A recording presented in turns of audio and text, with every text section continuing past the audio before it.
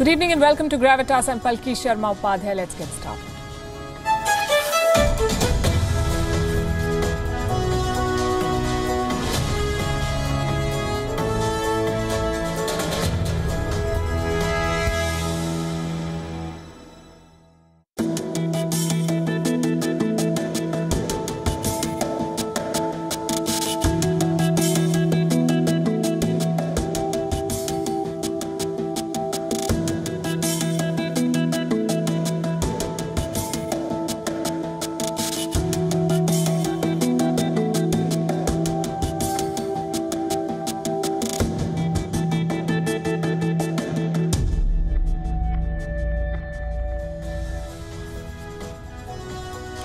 You must have heard about the Cultural Revolution in China, a brutal crackdown by Mao Zedong that lasted a decade. By the end of it, up to 20 million people are said to have died. Now, a new president is in power in China, already being compared to Mao, on course to perhaps overshadow him. Xi Jinping has unleashed a new cultural revolution. He's going after schools in a bid to control the future of China, its children.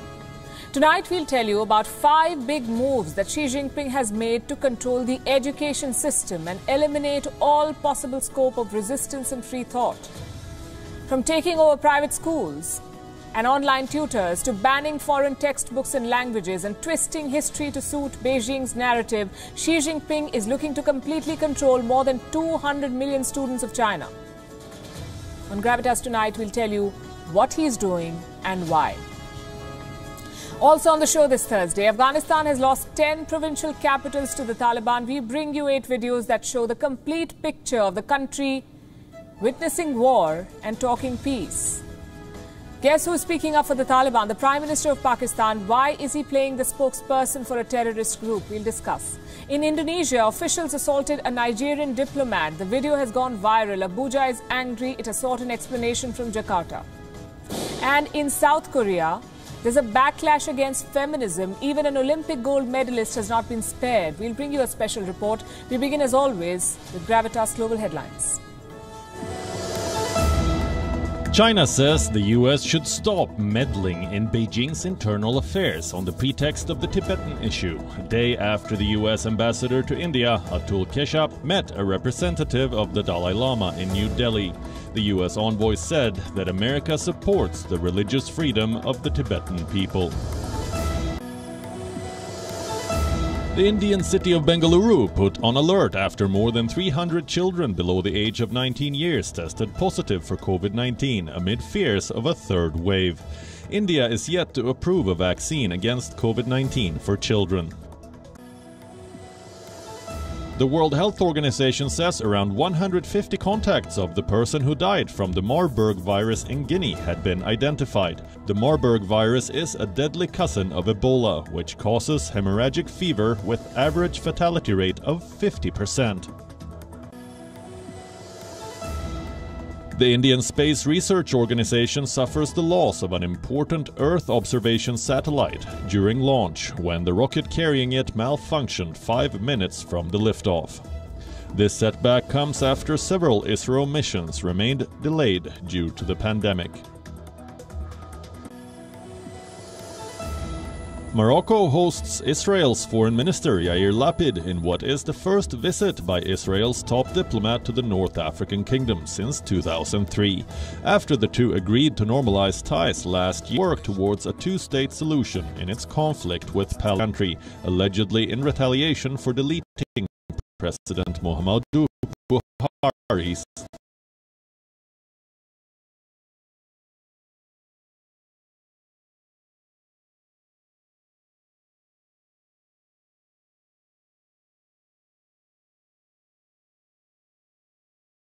hot winds sweep through southern Italy after Sicily witnessed a record-high temperature of 48.8 degrees Celsius.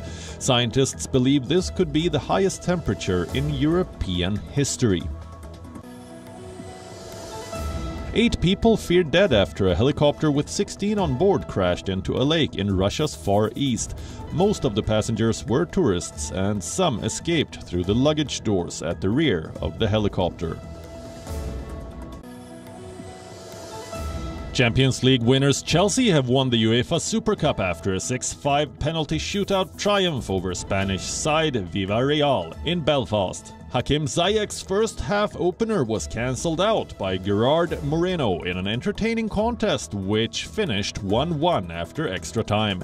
Substitute Chelsea keeper Kepa Arrizabalaga stole the show in the shootout by saving 2 penalties as Thomas Tuchel's side picked up their second trophy in 2.5 months. 6-time World Player of the Year Lionel Messi is officially part of the cryptocurrency boom. His new club Paris Saint-Germain have confirmed that a part of the Argentine signing on fee includes fan tokens worth a reported 30 million euros.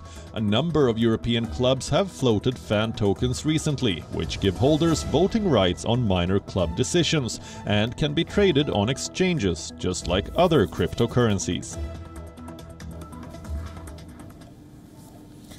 The summer of 1966 changed China forever. Chairman Mao Zedong was making his grand political comeback and Chairman Xi Jinping was a frail 13-year-old boy.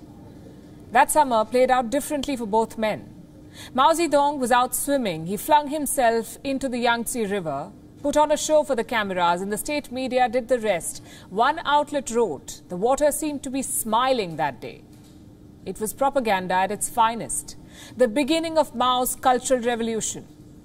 But for Xi Jinping, it was the start of something horrible. His father, who used to be a close aide of Mao, was captured and beaten. His home was raided by frenzied communists. His sister died in the chaos of the Cultural Revolution. This was in 1966. 55 years have passed. Xi Jinping is not a helpless boy anymore. He's the president of China. And what does he do with all that power? Same thing that Mao did. Lead a communist cleansing, unleash Cultural Revolution 2.0. Make no mistake, it's already happening.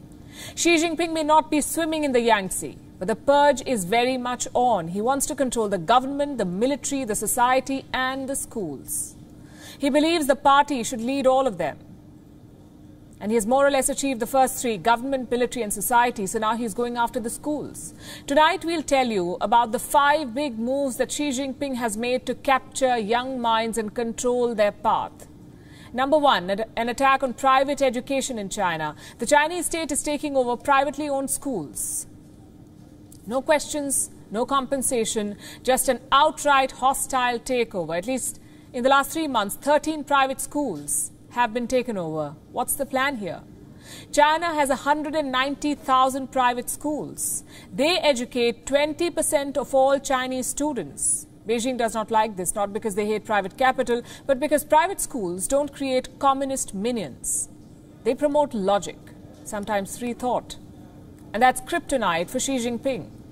By the end of this year, China wants less than 5% of its children in private schools. The rest will be shunned to communist incubators. Move number 2, the purge on private tutoring. It was a golden goose for Beijing. The Chinese society is obsessed with academic excellence. It's a fertile market for private tutors, especially the online players.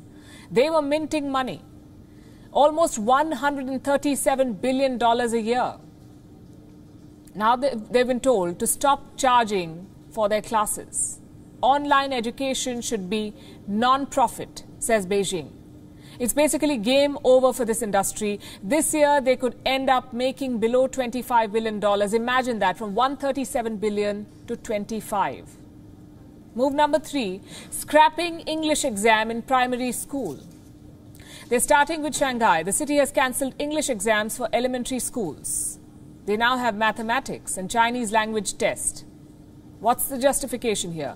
Authorities are talking about reducing academic burden. But it's less about education and more about culture. English is a Western language. China sees it as a tool of capitalism. It has no place in Chinese schools. It doesn't matter if it makes Chinese students less competitive globally. It's all fair in revolution, apparently. And the question of choice, of course, is not even relevant in China. So no English is the diktat. Move number 4, a ban on foreign textbooks. You could say this is an extension of the English test ban. They've started with Beijing. The city has banned foreign textbooks in primary and junior high schools. So what will children learn from? Books written, vetted and approved by the Communist Party. Might as well teach from Mao's Little Red Book. The decision challenges logic. Subjects like physics and biology, you see, don't have ideology. So what's the point in banning foreign textbooks? Don't be surprised if these homegrown books are an ode to Xi Jinping about his childhood, his legacy, his leadership. Well, knowledge can wait. Move number 5. Filter history, misrepresent facts. This is happening in Hong Kong. A history textbook for 6th graders is being revised. It talks about the Chinese Civil War of 1946. What does the new book say? The Republic of China government led by Chiang Kai-shek moved to Taiwan. This is what the old book said. Now Beijing wants to change that to the Kuomintang led by Chiang Kai-shek moved to Taiwan. The idea basically is to tell the students that those who moved to Taiwan were not the Chinese government. And this is just one example. Multiple changes are being proposed. The idea is to alter facts, to make China look better. It's a complete massacre of history. Put together, what do you make of the situation in China and all these moves? The purge is truly underway.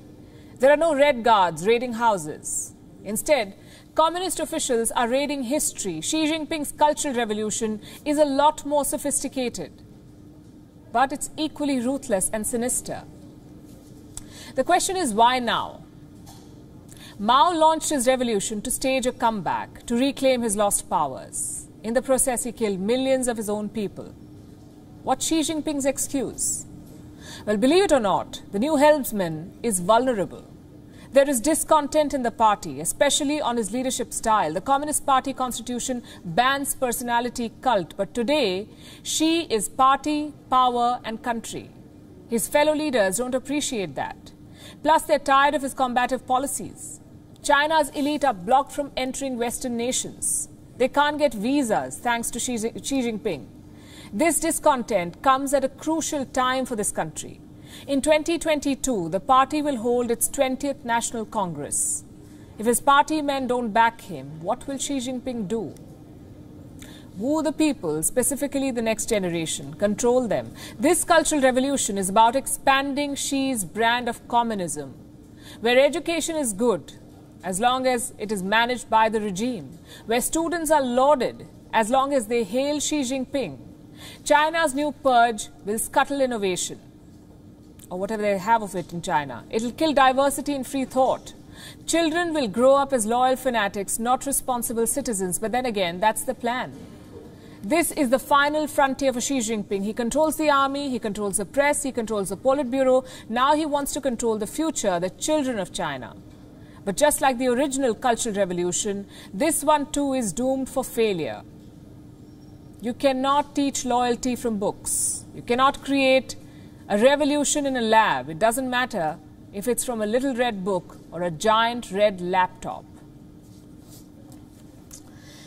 To Afghanistan now, still descending into chaos. 10 provincial capitals have fallen to the Taliban. They're moving fast and they're broadcasting their wins. Tonight, we're going to decode the Taliban's offensive for you. How are they moving? What are they doing? And we'll do it with the help of videos. 8 videos that give you the full picture of the war in Afghanistan.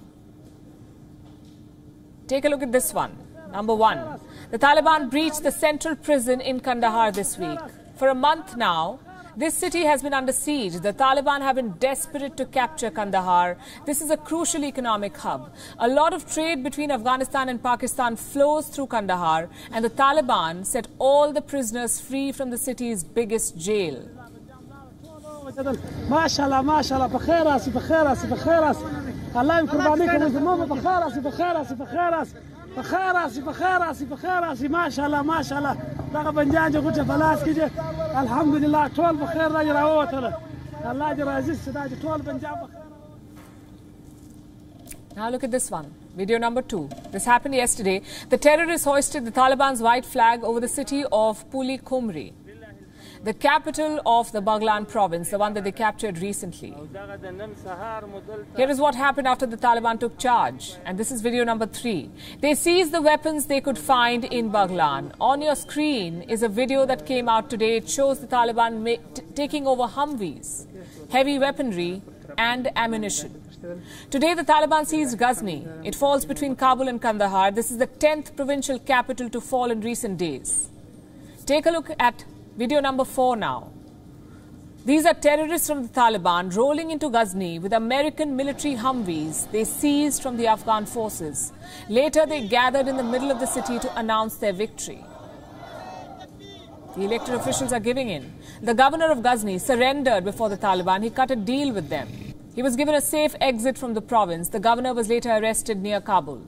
Back in Ghazni, there were major clashes. The Taliban prevailed.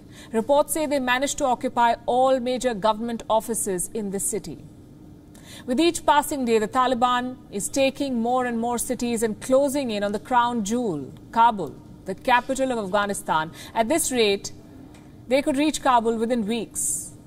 The government, the civilian government, is on a slippery slope. Can they not push back? Well, they're trying. Today, they made an offer to the Taliban, a power-sharing deal. This is what the latest reports say. What does a power-sharing deal mean? We don't have specifics yet, but a promise to share power essentially means representation in the government, Taliban members in the Afghan government. That is the proposal. What does Kabul want in return? An end to the violence. Are they in a position to strike a deal like this? The government is negotiating from a position of weakness. They're struggling to push back the terrorists. They're losing territory. They're also losing the battle of narratives. The Taliban's propaganda is only making the Afghan government look weak. It's time to show you our 5th video. And this one is disturbing, I must warn you. These pictures were captured in the Farah city, the area that recently fell to the Taliban. These are Taliban terrorists. They're dragging the body of an Afghan soldier.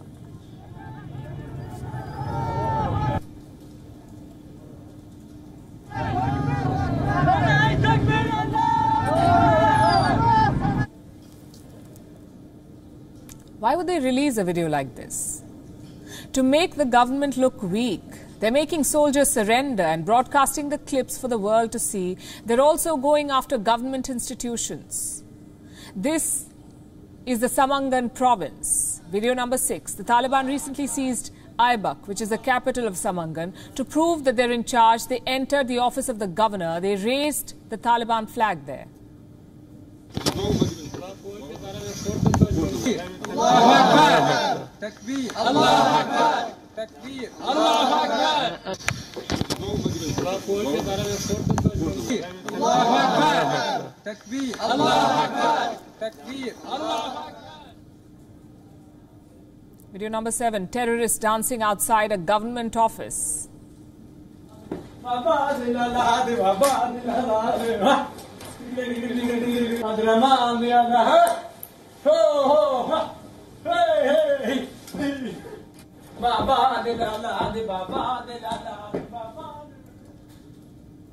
This is number 8. This is from the Nimroz province. Here the Taliban were seen enjoying fruits and biscuits inside a lavish room, celebrating their victory.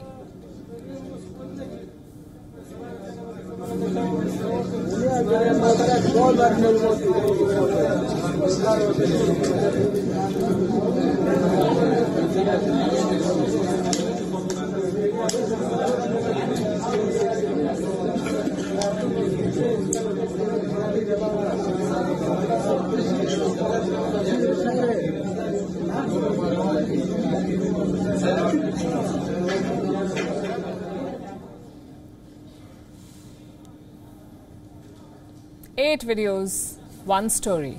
The Taliban are on a rampage. The government has been pushed to the wall. The terrorists are running a sophisticated propaganda war, beating the government both militarily and psychologically. They don't want a peace deal. They don't want a power-sharing deal. They want power grab. And the world seems to have lost the appetite to challenge that.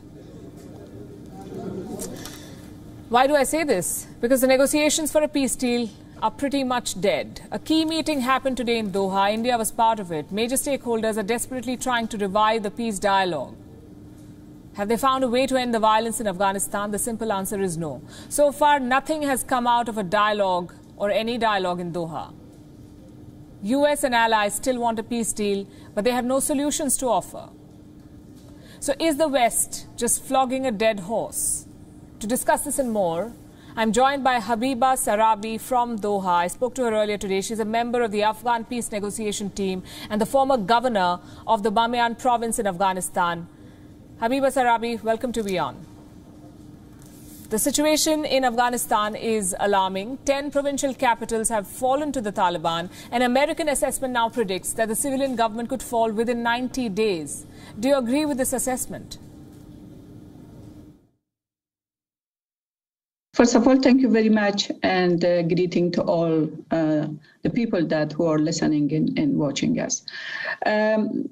Unfortunately, this type of assessment mostly putting a very bad effect to the morale of the people and also to the morale of the military. So always these type of assessment push us in a corner. The Taliban they are a sort of people that just killing the people and slaughtering the people, or they can do any type of abuse for human rights and violence that they know in the world. You know that they are even slaughtering the children. So who can do that? For example, last year, they attacked to a hospital. Even newborn baby have been killed on that hospital. The pregnant women were killed to the hospital. So this kind of horror, of course, people will suffer, or people will be demoralized. You're a member of the team that has been discussing the peace deal with the Taliban, but the Taliban doesn't want peace, it seems. It's pretty evident now. It is taking territories by force. Why are you still in Doha then? Yeah, unfortunately, Taliban doesn't want peace. They doesn't show willingness to the peace process and to the negotiation table, because they believe that by force, by violence, by attack to the cities, they can get more chance to get the power. So why we are here? Because this is our commitment. The commitment of the Afghanistan, the Afghanistan Republic of Islamic Republic of Afghanistan, and the commitment of the people that we want peace. We want to show our commitment to the world that we want peace. So this decision should be a kind of joint decision with the host country and the one that they promised that to bring Taliban to the negotiation table. So U.S. with this very dirty agreement with Taliban, they promised that they will bring Taliban to the negotiation table. Now they have to come to implement that promise. And also the host country is here. They are trying very best. They are trying all their effort to do something. So it should be a kind of joint decision, not only the government or the negotiation team. Representatives from leading countries are meeting in Doha to revive this peace dialogue, but they have not gone beyond words and some statements that they keep coming up with. What kind of tangible commitments would you like to see, especially from countries like the US and their allies? That's true. I'm totally agree that only words and declaration cannot resolve the problem of Afghanistan. There should be a serious action for that. They have to take serious action on that, especially the U.S. government and NATO and all the country, the regional country. And for example, the withdrawal of the troops, U.S. troops and NATO troops, it was a decision by UN Security Council on the agenda, and after that got agreement from the UN Security Council. Responsible, the withdrawal should be responsible. After the political settlement, Mr. Rabi, thanks very much for joining us here on WION.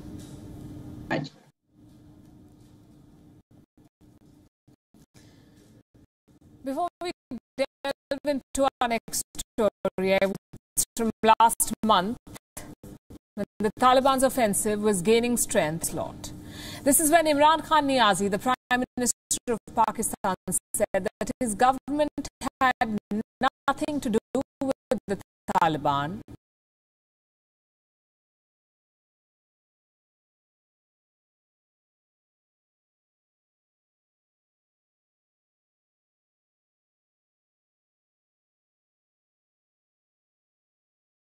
not doing has nothing to do with us. You know, you have to speak to Taliban about what they're doing. We're not responsible. Neither are we some spokespersons for Taliban. You heard that. We're not responsible for their actions, neither are we their spokespersons. This was said on the 29th of July. It's been barely 2 weeks and Imran Khan is doing exactly what he denied doing, acting like a spokesperson for the Taliban. We told you how peace talks in Doha have begun and all stakeholders are trying to work on a settlement, a power-sharing deal between the Taliban and the Afghan government. The Pakistani Prime Minister, being a stakeholder in this conflict, was asked to comment on the peace talks. Do you know what he said? A political settlement looks difficult because the Taliban won't talk peace with Kabul as long as Ashraf Ghani remains the president. You have to watch this. The political settlement is looking difficult right now.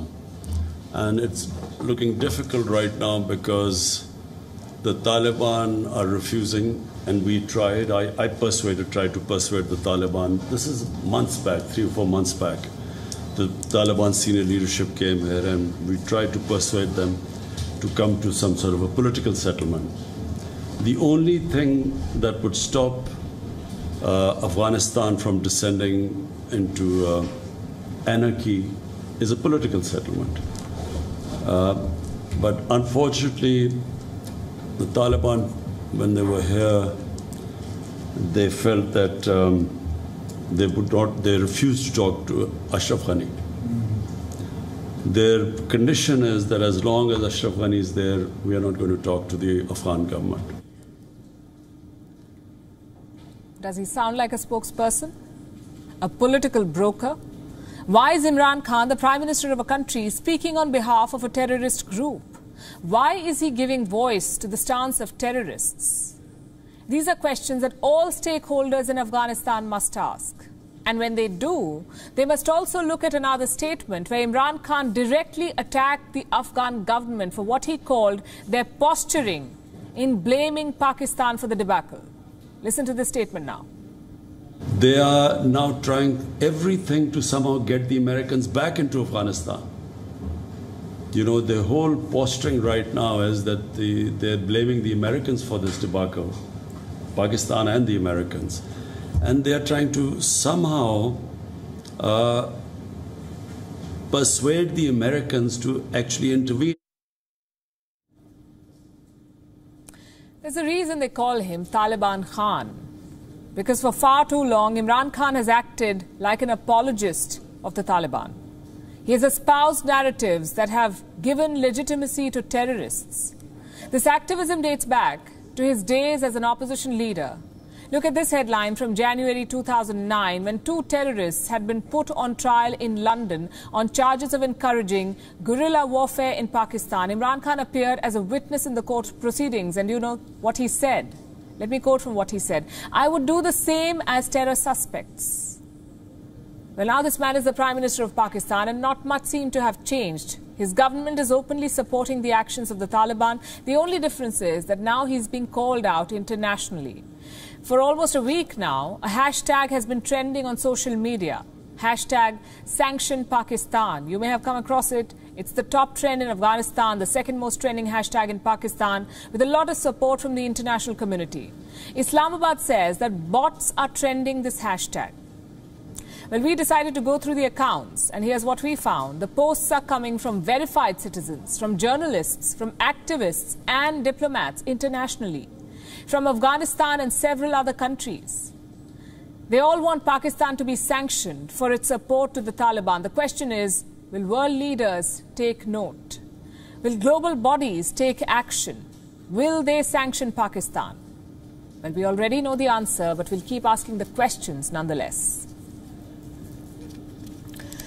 And now let's talk about the sins of those world powers that are banking on Pakistan to rein in the Taliban. As of today, there are more than 3 billion people around the world who haven't received even a single Wuhan virus shot. No vaccine for them, 3 billion people. The developed world bought up most of the supplies in advance, so we don't have enough vaccines for the whole world. But is the West even using the shots it is hoarding? No, it's wasting them. These countries are throwing millions of shots into the dustbin, vaccines. Why? Because they expired. Our next report tells you more about this shameful and even criminal wastage. In the Netherlands, more than 50 Wuhan virus shots were just thrown into a dustbin. Why? Because there was no one to take them. In America's Oregon, officials didn't realize they had more than 40 shots for healthcare workers. These vaccines had to be thrown out too. And this month, Alabama set a new record. More than 50,000 shots were left sitting on the shelves. They expired. These too will be dumped. Rich countries like the United States and the European Union bought up half of the world's Wuhan virus vaccines last year. Now many of these shots are expiring, and the developed world is simply throwing these shots into the dustbin. By the end of July, Israel had 80,000 shots of the Pfizer vaccine that were about to expire. In the same month, Poland threw out 73,000 doses from different manufacturers. Slovakia sent 160,000 shots of the Sputnik vaccine back to Russia. These doses were about to expire. No one knows what happened to them. But one state of America alone could end up beating those numbers. North Carolina has an estimated 800,000 vaccine doses that will expire soon. The reasons for this wastage are many. In some places, authorities are simply struggling to get more people to take the shot. Sometimes the vaccines are not delivered on time. On a few occasions, the vaccines have gone bad due to storage issues too. But the biggest contributor to wastage is the short shelf life of a Wuhan virus vaccine. Most of these shots can be kept on the shelf for just 6 months, and the developed world has more vaccines that it can consume. The result is this: a shameful wastage of life-saving shots. The West is leading from the front here. This month, a survey from 10 American states found that around 1 million doses have gone to waste since the US began rolling out the shots. Europe comes next. Last month, Germany decided to destroy thousands of AstraZeneca doses. Poland has disposed almost 73,000 doses. More than 3,000 shots were dumped in the Czech Republic, while in France, around 50,000 vaccine doses expired. As of the beginning of August, more than 3 billion people in the world were still waiting for a shot. After locking up most of the world's supplies, the West is simply hoarding the vaccines and wasting them. This is criminal. As shots expire, the West is making sure the pandemic lives longer. Bureau Report, WION World is One. A diplomatic face-off is brewing between Nigeria and Indonesia. At the center of this face-off is a video. A video of a Nigerian diplomat being manhandled by Indonesian officials. Why did they do this? Because the diplomat apparently refused to show his ID. What followed was a scuffle where Indonesian officials tried to restrain the Nigerian diplomat. He screamed, "I can't breathe."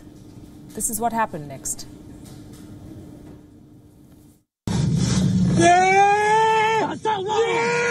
What we're about to show you could be disturbing to watch. This is a video of a man gasping for breath as he is forcibly restrained inside a car.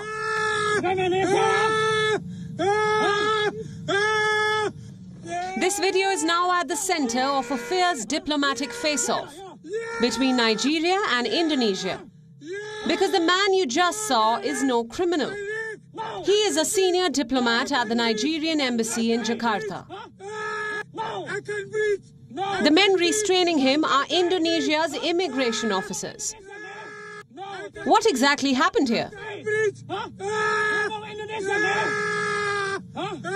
Here's what we know so far.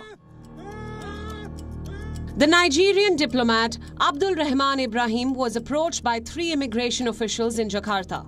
They had received a tip about some foreign nationals whose residence permits had expired. So they questioned the diplomat and demanded to see his documents, primarily his identity proof. The diplomat refused to turn over his documents. So he was taken into custody and packed in a car. Once inside the car, the diplomat tried to escape by attacking one of the officials. This is when things turned violent. The video of this incident has now gone viral. I can breathe! No, I can breathe! I can breathe! The government of Nigeria is outraged. It says that the video shows the disdain that other countries have for Nigerians or people from the African continent.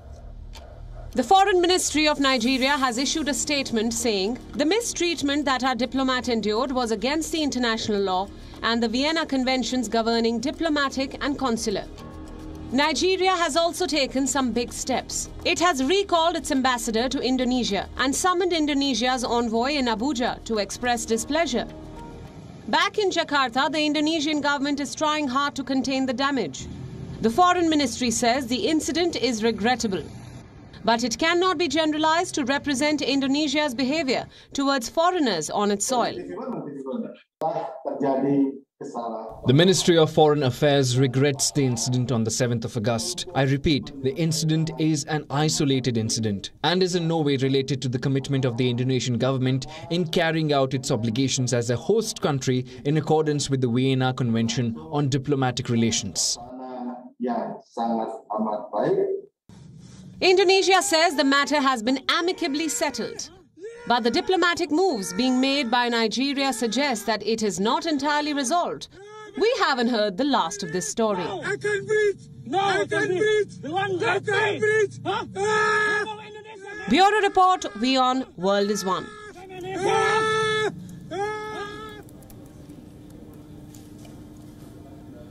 Feminism is under attack in South Korea. Online trolls and bigots are targeting women for their looks and choices. They say feminism is creating a gender conflict, pitting men and women against each other.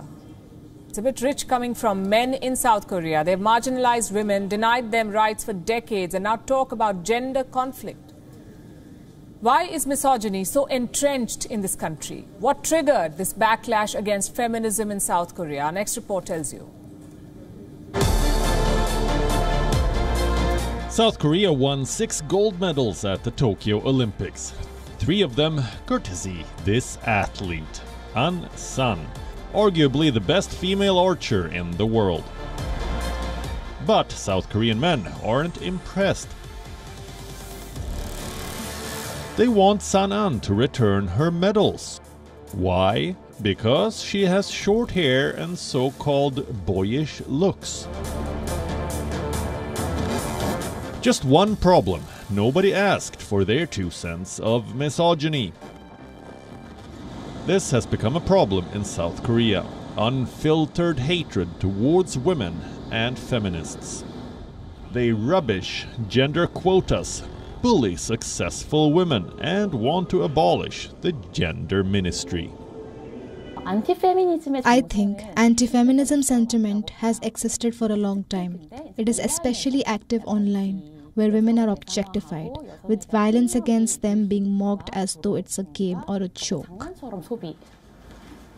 These online campaigns can be ferocious, and unfortunately they can also be popular. One anti-feminist YouTube channel boasts of 300,000 subscribers. How did misogyny become so rooted in South Korea? The society has always been male-dominated. More jobs for men, more pay for men, and more privilege for men. South Korea has the highest gender wage gap among developed countries. In recent years, there has been a pushback. The last decade saw some of the biggest women's protests in South Korea. The fragile, bigoted ego was hurt. Young keyboard warriors unleashed anti-feminist hatred, and they didn't have to look far for inspiration. South Korean politicians had that covered. I think the biggest problem currently in South Korean politics is that politicians are denying that institutional discrimination against women exists, and they are dismissing women who voice concerns about women's rights as a source of gender conflict. Meet lawmaker Hai Tai-kyung. He thinks feminism is a fad. He wants to abolish the gender ministry, and by the way, he hopes to be president one day. Conservative politicians are drumming up anti-feminist narratives. It's proving to be a dangerous game. Spy cam and revenge porn crimes are rising. Women are bullied and harassed online. And when they react, politicians call it gender conflict. This is truly an alternate reality. Gender quotas are described as victimizing men. Women activists are dubbed radical and militant. No one is spared. Not even a triple Olympic champion. President Moon Jae-in calls himself a feminist, but under him, things haven't improved. Women continue to wage a lonely battle. No government support, no muscle on the anti-feminists. While most of the world is debating how to achieve gender equality, South Korea still can't decide whether they need equality. Bureau Report, WION. World is One.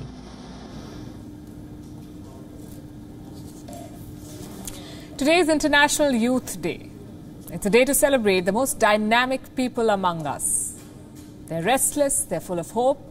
They have the power to change the world, to create change. Today's youth are a complicated lot. For instance, how do you address them?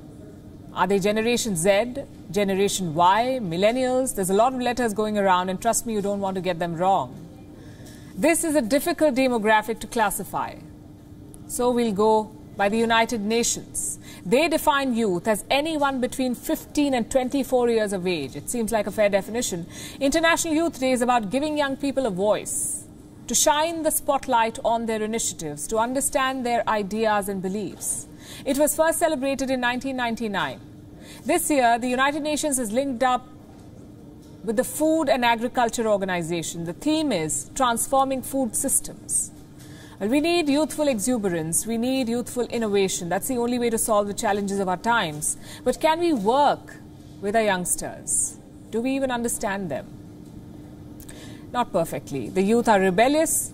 They challenge the status quo. They want to break the norms. For decades, we dismissed this as hysteria. We made fun of it. George Bernard Shaw said, "Youth is wasted on the young." So you get the sentiment. The youth are defined by what they lack, be it emotional maturity, patience, or understanding. But they can also be catalysts for change. Take any movement in history, the civil rights movement in the United States, the anti-emergency protests here in India, the climate protests happening around the world. The youth are on the front lines every time. So why do we dismiss them as emotional and radical? Because a lot of times they are. The youth are always in a hurry. They hate waiting around for change. Sometimes this can alienate people. But we have to understand that these emotions, where these emotions are coming from. They live in a world that is changing every day and changing very fast. They grapple with new issues like their sexual identity, their mental health, climate change for that matter. All of this leads to a lot of stress, and this stress shapes their hopes and aspirations. Today's youth have a more holistic approach to life. Take their attitude on jobs. Deadlines are important, but not more than themselves or their mental health. That is their approach. Same with the whole male breadwinner attitude. Today's youth do not conform to such gender norms. But don't confuse this with some ascetic life. This is 2021. This is a world of consumerism, marketing and leisure. Instagram and YouTube entice them with pictures of a better life, of luxuries and careless living. Some of them are seduced by this lifestyle, but not everyone gets there because aspirations don't often mirror reality. The biggest example is the job crunch. There are simply not enough jobs in the market anywhere in the world, and the available ones may not fit young expectations. Society does not help either. And by society, I mean the cyber one mostly. Social media is a constant pressure point. Young people are concerned about Facebook likes, how they look in pictures, how their friends look in pictures. Social media is basically peer pressure on steroids. Navigating this is hard enough, but nothing prepares you for the job market. It's a precarious time to be out job hunting for anyone who's young or old for that matter. The pandemic has created an economic slump. The gig industry has been wiped out. What about the future? Well, history tells us there will be an economic boom at the end of this. But more jobs does not mean better jobs. What if the new jobs do not excite the young? That's a big problem. In a survey conducted in 2020, 2 out of 3 millennials said they would quit their job that year. You don't know whether they did, but you understand the sentiment, the attitude. The job market is an employer's market. Even if you have the educational chops, there is no guarantee you will get that dream job. In many places, the job market itself is a dream. Take Africa, for instance. It is the youngest continent in the world. Nearly 60% of its population is below 25 years of age. Their problems are completely different. The daily horrors of war, epidemics, gang violence, it's a vicious cycle that keeps them poor. And that's why it is important to have days like today, like this one, to expose the realities of all youngsters, not just the well-off and the privileged. In many ways, that's the essence of this generation. Their age unites them. But their ideologies are different, their causes are different. They're growing up in a complicated time, a complicated society. They're fighting themselves, the system, and occasionally their parents. We often call the World War II generation the greatest generation. They rallied around a single cause, a war. Today's youth have many causes, many missions, and that multitude is what defines them and their urgency. On that note, it's a wrap. We're leaving you with Gravitas Images. Thanks for watching.